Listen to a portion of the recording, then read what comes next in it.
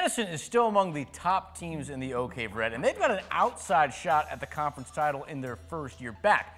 But they have to avoid the trap against winless Grand Haven tonight. These two Ottawa County foes facing off for the first time in 9 years.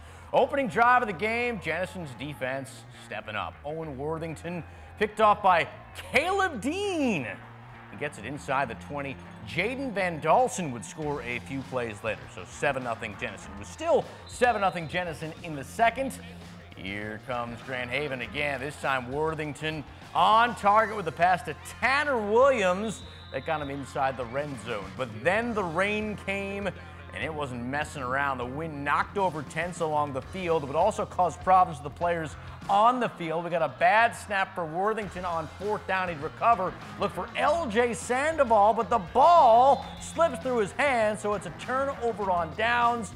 And then the rain coming down. A lightning strike would send teams to the locker room. Play eventually resumed, and Jenison eventually won 15-0.